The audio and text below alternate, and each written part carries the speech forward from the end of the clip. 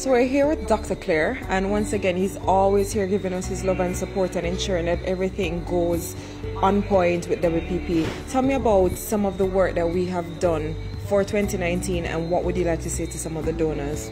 Yeah, so we're excited to be back here in St. Vincent as usual, and we've accomplished a lot.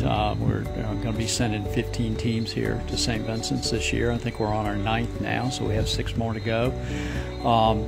Treating children in all specialties, and so far the teams that are here are general surgery. We're actually teaching some visiting physicians from other islands on how to use laparoscopic surgery techniques for operating on kids that are a lot less invasive, so they can recover quicker.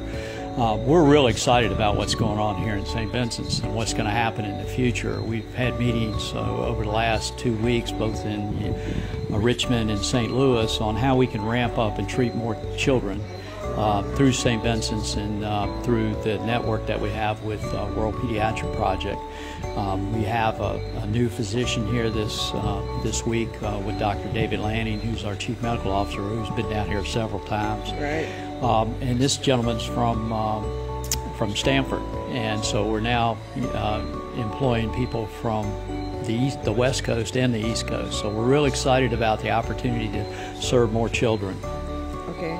We started a Every Child Count campaign locally to try and ramp up as much support so we can expand the work that we're doing to assist families and the children and to transform their lives in a more meaningful way. What will you have to say to potential sponsors and immediate sponsors?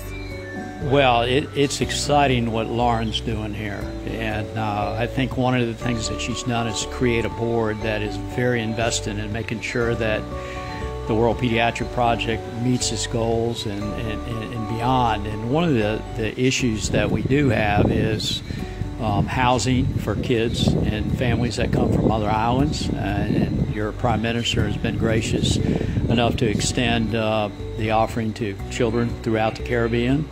And so I think there's some fundraising that's going to be done to try to support and secure some housing for children that have to come here. And we're always in need of money and to try to execute what we're doing from the standpoint of treating every child. The goal is to treat as many children as we possibly can, and I think Lauren has put together a team and a board that's here locally that will accomplish that. Thank you. Yes, thank you, and we're real excited about the future.